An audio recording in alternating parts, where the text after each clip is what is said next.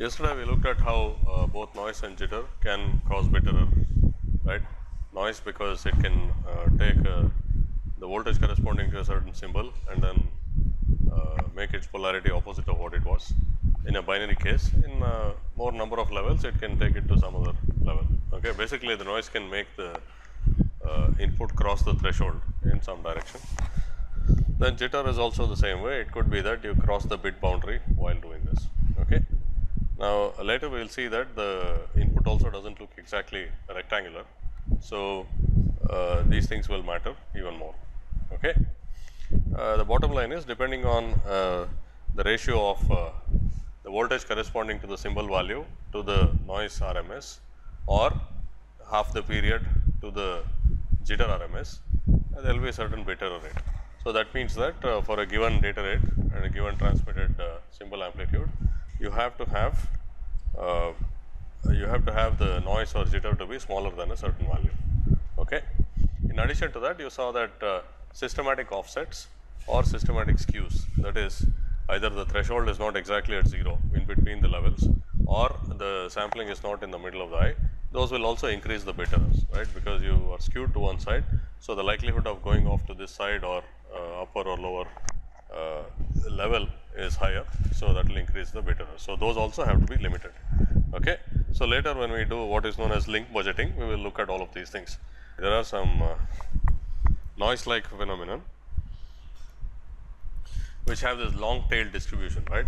The noise variance can be small, but however small it is, there is a certain probability that it crosses a certain threshold, right. And there are other things which do not have that infinitely long distribution. They will be like offset, they will shift the signal by a certain amount. So, both of these have to be limited to some values. So, when we do link budgeting, we will see that. Okay.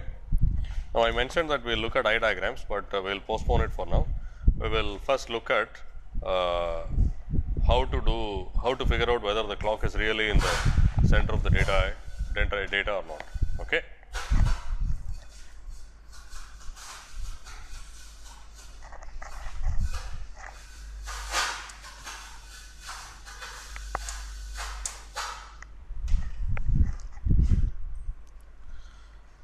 So, like I said, let us consider a case where we have a transmitter, a channel and a receiver. Okay. So, this is sending data, something like this, and then we also have this is for data, and for clock we have a separate channel. So,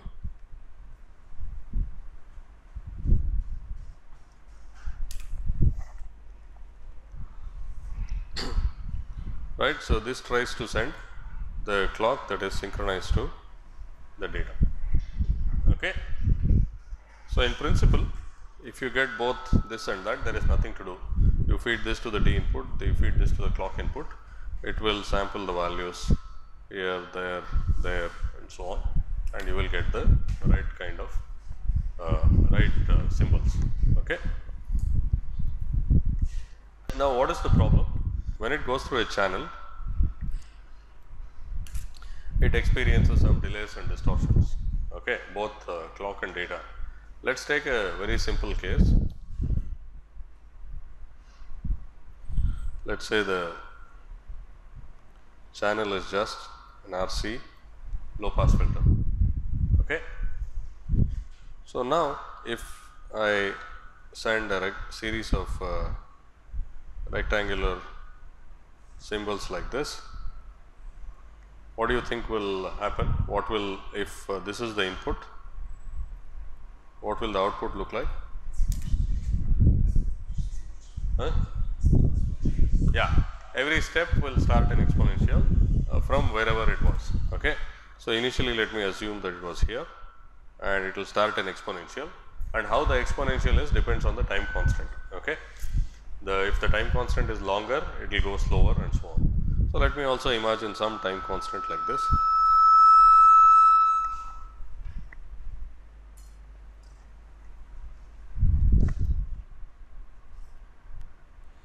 Something like that. Okay.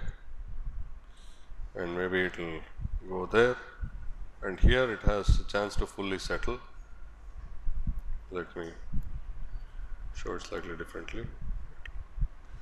Go there and come here, and it will do that. Here it will fully settle. So, here it will go to a different value and so on. Okay. Now, if you look at the zero crossings of the input and the zero crossings of the output, okay, you will easily see that this delay is different for different cases, right, because they are starting from different initial conditions. At least if you have a string of ones, what will happen is there is enough time for data to settle to the final value and then it starts from there. But if you have a single one, it will not have enough time. I mean, that depends on the time constant. Let us assume that the time constant is like that. Then it will start from, so for instance, here it is not starting from -1, it is starting from a little bit above that, right, whereas here it is starting from +1. So, you expect that this delay tau 1 is more than tau 2. Okay. So, first of all, this means that although the black one here, the input, the transitions of the input are at integer multiples of Ts, right. Let us assume that they are ideal, but the transitions of the output are not at integer multiples of Ts, they are spread around that one. Okay. So, there will be jitter in the data itself. Okay. So, the zero crossings will go back and forth. Now, that is fine. Now, what about the clock? If you send a clock,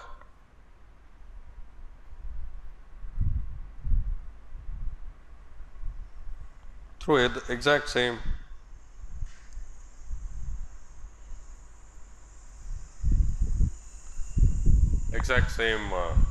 RC filter, let us assume that the two channels are exactly matched. What will happen here? It will again be exponential, but because in this case the input is periodic, the output will be periodic. Every period will look the same, but of course you have only half the time, so it may look something like this. Huh? Because this is starting from so the initial value is not -1, it is something more than that and it is going up, whereas because of a string of ones, this has gone and settled to +1 and it has to come down from there. So, this distance is longer than that distance, so correspondingly the delay is also longer. Okay. So, in case of clock, it will do this, it is periodic. Okay. So, there should be no jitter in that. The zero crossings of the output are also at integer multiples of Ts by 2. Okay. They are only shifted, right. So, now you see that although the original clock was aligned perfectly to the original data, the output of the channel will not be aligned perfectly to the data, because data is a random signal. Okay. First of all, for data, the zero crossings are not even periodic. Okay. They will go back and forth. Is that easy to see, or any further explanation is necessary? Is that okay? That is, what I am claiming is that these are the transition points of the input data and these are the transition points of the output data. The distance between them depends on the history, whether there was a single one before or whether there were multiple ones or so on. Okay. Now, if the input could also be, the input can be anything, it is random data, right. So, if the input is periodic, that is a 1 0 1 0 pattern, this is also one of the possible inputs, right. Then the output will also be periodic.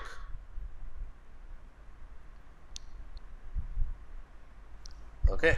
So, in this case, the zero crossings of this output will be equally spaced at the symbol interval. But even in this case, the spacing between the delay between the input, delay between the zero crossing of data, right, at the input and output, and the delay between the clock zero crossings will be different. Okay. Because they are just like square waves with different periods. Is this okay? Because the amplitude of this, the clock will be smaller. I mean, there is not enough time to go down compared to this one. There is twice as much time here compared to this one, right. So, the delays will be different. In addition to that, you will not be sending periodic data. So, in data you also have the zero crossings going back and forth around a certain average value. Is this clear? So, what this means is, even if you send the clock, you are being a very good transmitter, you send the clock, you say just take this clock and clock the data, but even then there is a problem because of skews. Okay. So, at the receiver it will not be aligned. Now, by the way, this is a very simple RC case and we assume that the two are matched. The actual channel can be very complicated and the delay through the channel can be very long. The delay itself can be multiples of a bit period. Okay. So, let us say we are talking about 10 gigabits per second data. Okay. What is the period? How much is the period? 100 picoseconds. Okay. Now, what is the length of a wire that will give you 100 picoseconds delay?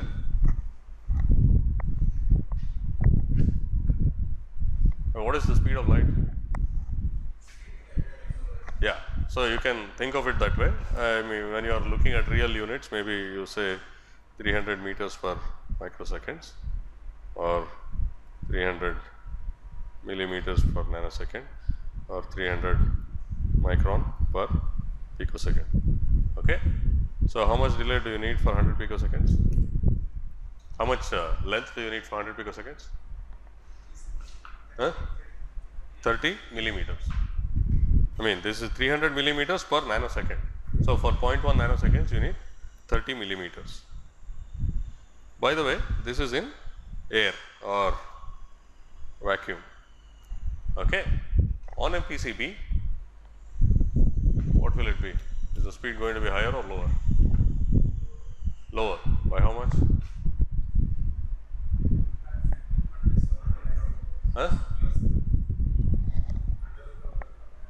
Yeah. So, basically it depends on the permeability and permittivity. So, the speed will be the speed of light in vacuum divided by square root of the relative permeability times relative permittivity. Okay. Now, relative permeability is typically 1 for all this and relative permittivity it can be anything but let us say 4. Okay. So, it will be half the speed. Okay. So, these are good things to remember. Okay. I mean, it is not that you have to remember it, but if you only think of it as 3 times 10 to the 8 meters per second, it is hard to imagine these numbers. But you can see that the amount of distance you have to travel for 100 picoseconds is not that much. It is basically 15 millimeters or so on a PCB. Okay. 15 millimeters is 1.5 centimeters, it is quite short and you can have traces which are many tens of centimeters. Okay. So, the delay will be much longer. So, what happens when the delay is much longer also is you cannot typically you will have a long line for the data, another long line for the clock and you can't match them exactly, right. Usually the routing constraints and so on make you make them have slightly different lengths. There are all kinds of constraints because you may have to route things over in different orientations and so on, right. For instance, if you have 2 chips like this and then you have pins let us say all over here, okay, you can without any experience imagine that it is not easy to connect these things to with same lengths. Many times you try to do that, like for instance, this is the longest one, this would be the shortest, but you deliberately introduce some bend so that it becomes equal, even then they will not be exactly equal. So, it is very easy to pick up skews in the few picoseconds and so on a PCB. Okay. So, there will be skews also because of channels mismatch and there will be other things as well. The channel on the board is not the only thing, the bond wires inside, all these things will also cause some errors. So, in general, even if you send the clock, the channels will not be exactly same as each other in the context that we are looking at. Okay. If it is the same, then there is no problem, all you need is a D flip flop at the receiver. Okay. If it is not the same, then the frequency is correct, it is exact because it is the same clock that generated the data, but the clock is not centered at the data and you have to move it back and forth. Okay. So, the way to do that is, so this goes to the D input. Now, this can go to the clock, but we know that it is not at the correct delay. So, maybe you need to have a variable delay for the clock, and what you have to do is measure the phase difference. Okay, and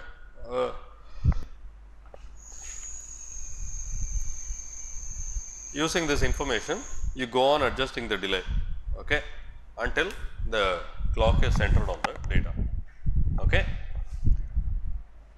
So, this is what is known as clock recovery and also data recovery, because this flip flop output gives you the data. Okay. So, essentially now we are in a situation where the channels are long, and although you send a clock, you cannot guarantee that the data and clock are delayed by exactly the same amount. So, they can be skewed by quite a bit. In addition to this, the data itself has some uncertainty because of its randomness. Okay. So, all these things combined require that you have a variable delay and somehow adjust the variable delay so that the clock is centered on data. Okay. So, in a sense, this is what every clock recovery circuit does. You have to somehow find the phase difference between data and clock and continuously adjust the phase of the clock so that it goes and matches the data. When I say matches, it is whatever it is supposed to be. In our case, we want the rising edge to be in the middle of the data period. That is what it is going to be. Okay. Any questions here? Yeah, go ahead.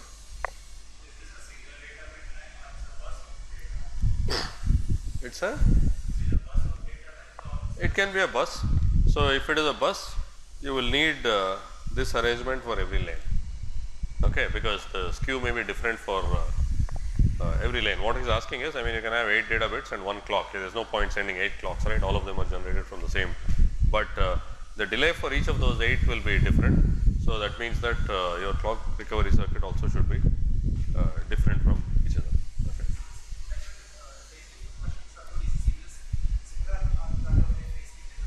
Yeah, let us see what we need. So, clearly one of the crucial elements here is the phase difference measurement circuit. Okay.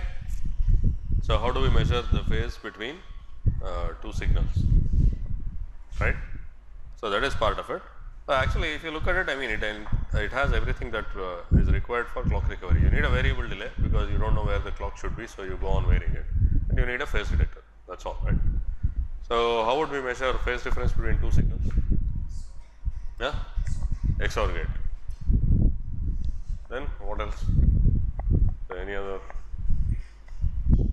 What's that? There's some other answer. What is that? Multiplication. Okay. Oh yeah, that's what I asked you. What is the phase detector?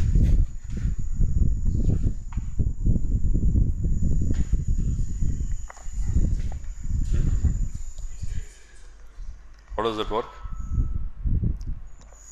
So, anyway, let us see. So, the answers were XOR gate and multiplier and so on. Actually, XOR gate and multiplier are exactly the same thing. How does this measure phase? XOR gate? I mean, what are the inputs? Data and clock. Okay.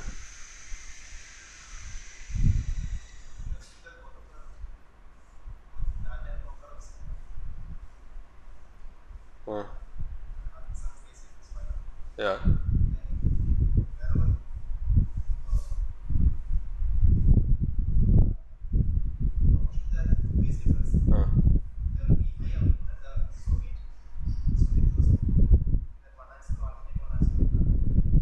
Yeah. So, this and the 3-state phase detector and so on, right. There are a number of phase detectors that are used. They are actually used to measure phase difference between two periodic signals. Okay. Both are periodic and there is a phase difference, and the average value of the output is a measure of the phase difference. Okay. The difference here is that the two inputs are not periodic. We have data which is not periodic and a clock which is periodic. So, this kind of solution does not quite work. Okay. Is this clear? So, we have You can also try it with XOR gate. It doesn't quite work that way. Okay.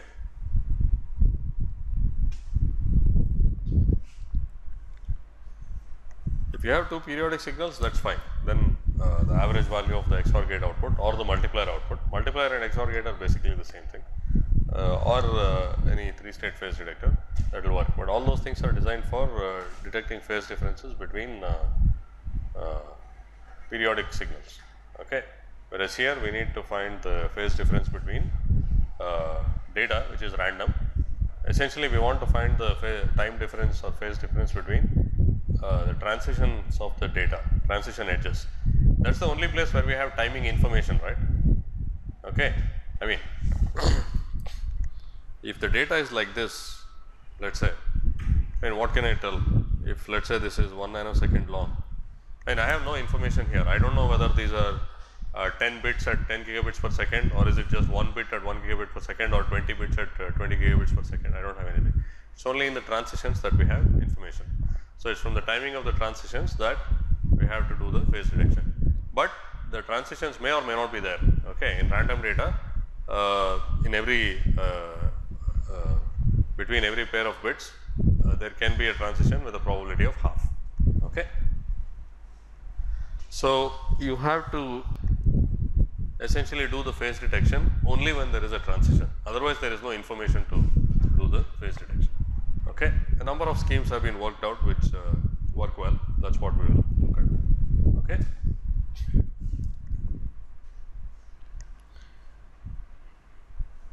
I will draw rectangular waveforms here for convenience. In reality, the waveforms that actually go into the phase detector may not be rectangular because of all these channel imperfections and circuit imperfections and so on. Okay. So, let me take usual some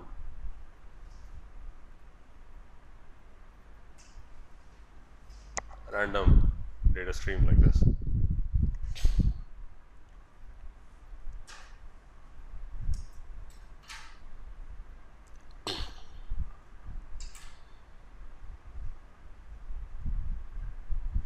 A perfectly aligned clock,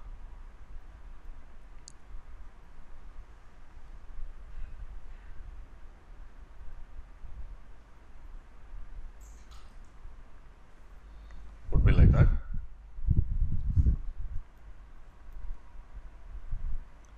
and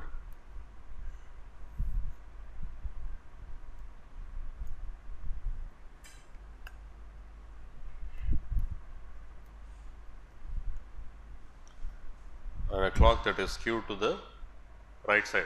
That means that this is a clock that is too late, right?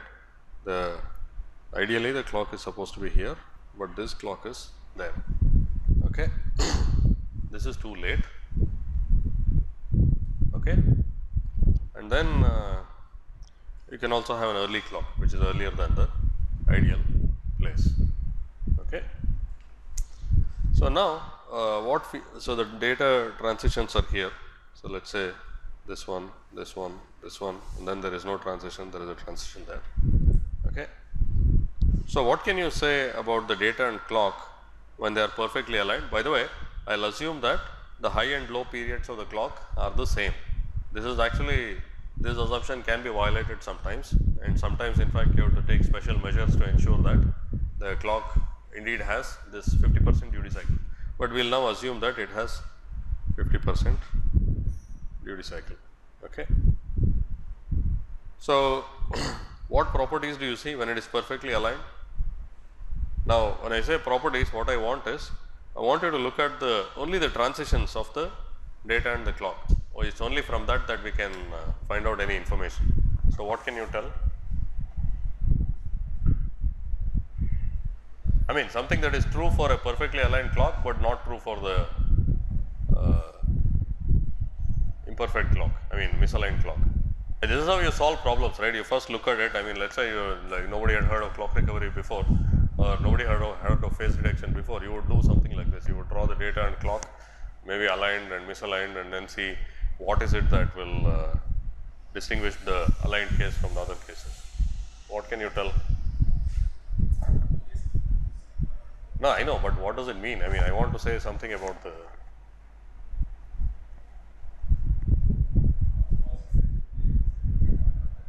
Okay, but you can't detect the midpoint of the data. So you have to make a statement using only the transitions of the data and the edges of the data. Half of the clock period.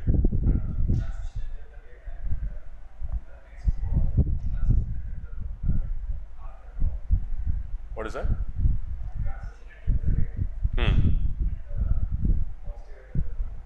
Yeah, that's correct. That is true. But the thing is, you don't have an absolute reference. I mean, let's say you somehow have a measure of this. That is the difference between this and that. When I say a measure, maybe there is some voltage that is proportional to this time. But you don't know what that time is, right? I mean, that absolute time you don't know. I mean, so you have to compare it to something else. What will you compare it to? You said, I mean, you are on the right track that it is half, but where will you get that half period from?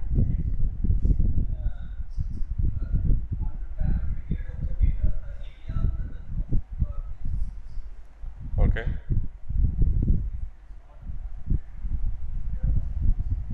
It is always 0, right? The area under the clock curve over one period will always be 0. I mean, what he started was on the right track. This should be half a period, but you can't imagine some half period from somewhere. You have to derive it from here. Where will you get that from?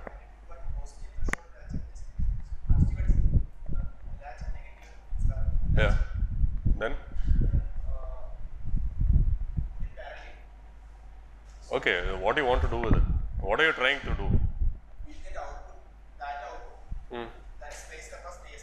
Yeah. So basically, so this should be Ts by 2, okay, but in general it is something else, okay, it is some T1, let's say, and you have to make T1 to be equal to Ts by 2. So where will you get Ts by 2 from? It's very obvious, right? In fact, he suggested that. The distance between this, if you simply look at the rising and falling edge of the clock, that is Ts by 2. Okay. So essentially, you have to somehow make the distance between data transition and the rising edge to be equal to that between the rising and falling edge. Okay. Is that correct? Now we are using information from only these signals. We don't know what exactly T is, but we all know that the data rising edge to the distance between the data transition to the rising edge of the clock should be the same as between the rising edge of the clock and the falling edge of the clock. Okay. And you can, I mean, with this, if you generalize something like this, you can probably come up with circuits yourself and you are encouraged to try it out, right? But there is a popular phase detector which works exactly on this principle. So what you do is the following. First,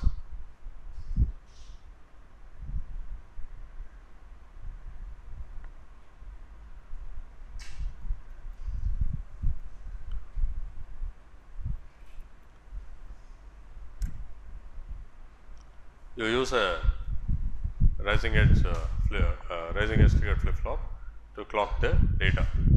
What will be the output? What will be the output? So let's say we have the misaligned clock. Okay. What will be the output of this?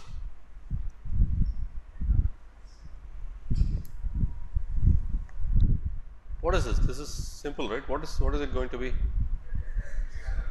I mean, it's exactly the same as this, except it will be, the transitions will be aligned to the rising edge.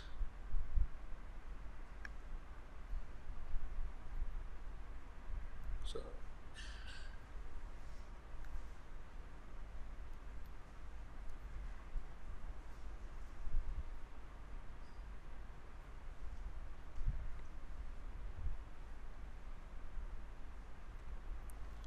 okay.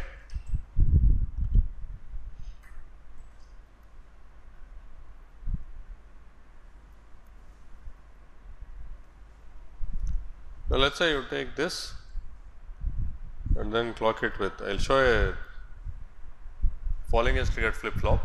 You may not need a full flip flop, a latch is enough here because the input is already latched. Okay. So, this is Q1, Q2,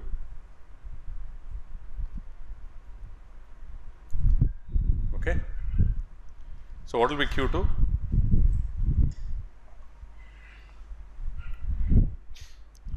It is exactly the same thing, but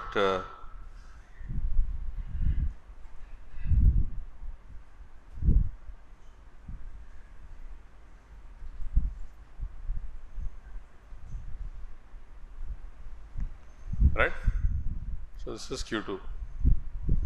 Now, what do you do with this? What could you do with this? In fact, you can see that you have data, you have Q1 which is the same as data, but its transitions are coincident with the rising edge, and Q2 which is also the same as data, but its transitions are coincident with the falling edge of the clock. Okay. So, the spacing between data and Q1, that is transitions of data and Q1, are the delay that you want to adjust, and the spacing between transitions of Q1 and Q2 are Ts by 2. So, you have to make the spacing between these two equal to the spacing between those two. So, how will you detect the spacing now?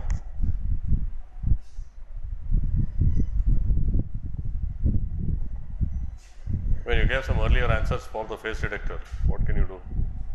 XOR. Okay. Now, the point is, I mean, you can't XOR the data and clock directly, because data has fewer transitions than the clock. Okay. Whereas here, all of them have the same transitions, but the transitions are spaced by something. So, if you take this XOR that, okay, I will call this up. What will this be? What will it be? What will it consist of? Yeah, it will be a pulse. The pulse will occur only when there is a data transition, right? When there is no data transition, this and this will be the same and there will be no pulse. So, at every data transition, there will be a pulse which starts at the rising edge of, starts at the transition point of the data and ends at the rising edge of the clock. Okay. So, similarly, I think I need to draw figures a little more neatly, or maybe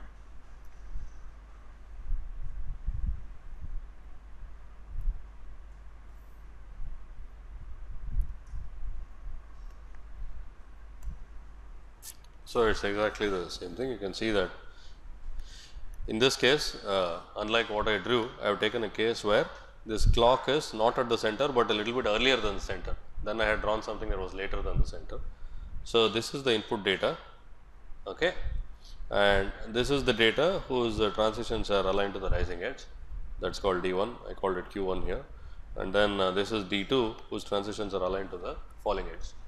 So, this up, which is D XOR D1, right, that will consist of a pulse that starts at the transitions of D and ends at the transitions of D1, and this down, which is D1 XOR D2, starts at the transitions of D1 and ends at the transitions of D2.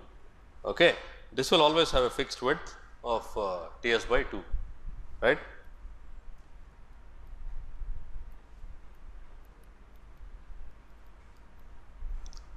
And this will have a width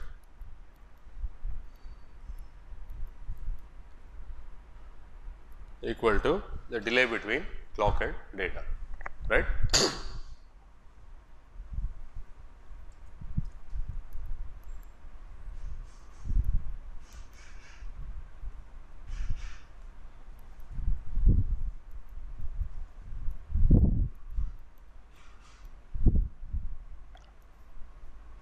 So, once the principle is known, probably you can come up with different topologies which will do exactly the same thing. Okay. So, now what is it that your circuit has to do, that what is it that your circuit needs to do? Where is the phase information in this whole thing? What should happen when the phase is aligned? Huh? V out, what is V out? Yeah, it is in the average, right. So, the area of this up should be equal to the area of down pulse. Okay. Is this clear? So, it is the area that has to be equal. So, that is when they will be aligned, because they always have the same height, but the areas have to be the same. Okay. So, that is why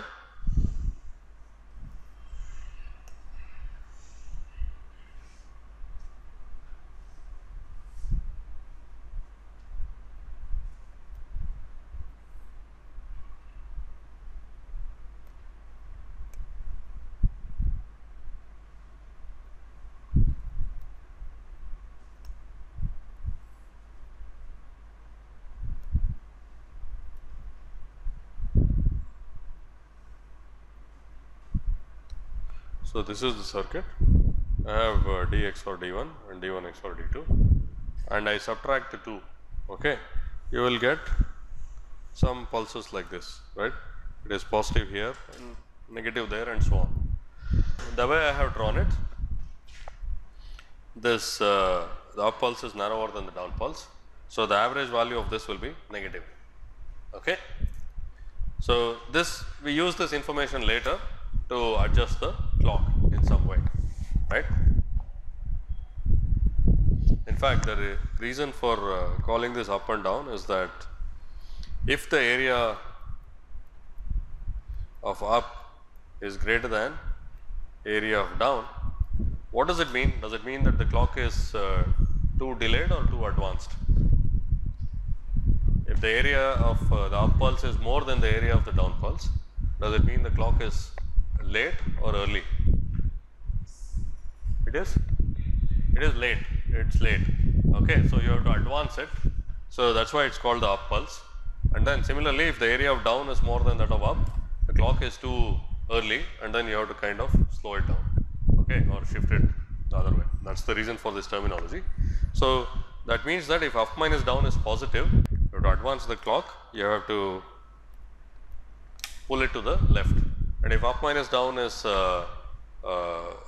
negative, then you have to let it slide to the right side. Okay. Any questions here?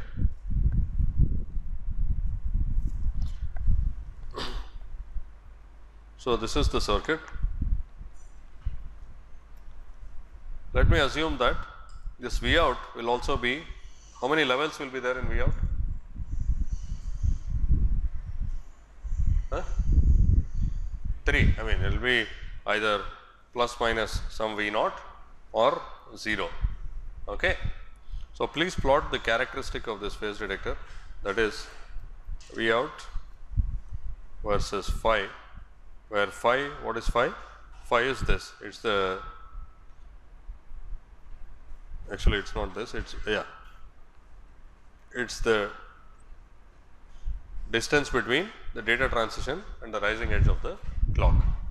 Okay.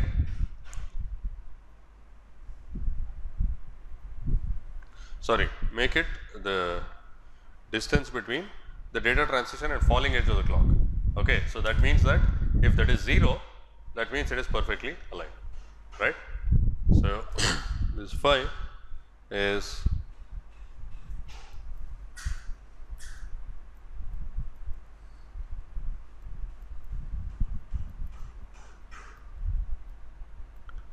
so if this is 0, it means it's perfectly aligned. So please calculate. I want the characteristic with the correct scale factor. Okay. And what is V out? V out is simply the average of up minus down. Okay.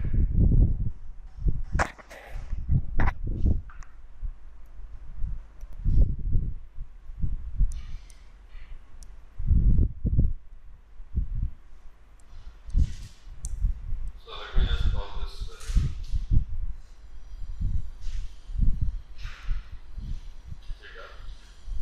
So in this case, what is the positive area?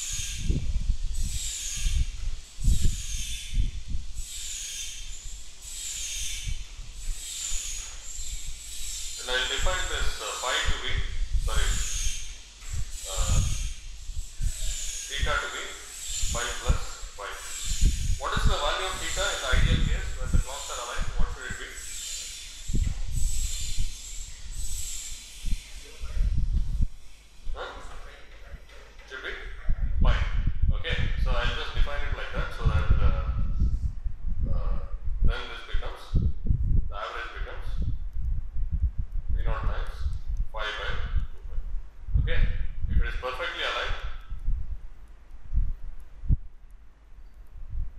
it means that theta equals phi or phi equals 0. Okay. So if you plot the characteristics, the average value versus phi will be a straight line. You can measure phase difference between minus pi and phi, and as we saw, the slope will be v naught by 2 pi, and the extremes you will get v naught by 2 or minus v naught by 2. Okay. When does this happen? You can imagine that first of all, I mean here I have a thin impulse. It's even thinner, it becomes almost 0. Okay, so then what you have a half cycle negative pulse. You will get minus half as the average. Or it's the other extreme that is up spans the entire period. So you get a 1 cycle positive pulse and a half cycle negative pulse. So you get a half cycle positive as the average. Okay? This is fine. So we now have a phase detector which detects phase between periodic clock and random data. Okay? And it has a linear characteristic with phi. And if you look at the average, when there are transitions, it will be like this. Of course, the transitions are not always present. Okay. So if you take the long term average, what is the average going to be? With actual random data, right? Assuming that the transition is there, we get these up and down pulses, and we have the average that we calculated. But now you also have to take the randomness of the data. Okay. So how will you compute the average output? Yeah. So it's basically this times the probability of transitions. Okay. So again, with random data without any further information, we'll assume that this is half, but it may or may not be half. Okay. And the common term for this is, it's known as the transition density factor, DF. Okay. In the serial link literature, clock and data recovery literature, you keep seeing this density factor. That's the transition density factor. It's basically the probability of having a transition. Okay.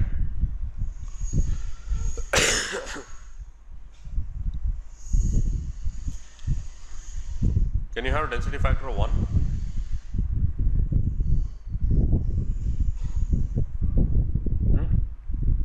I mean, what does it mean to have a data with density factor of 1?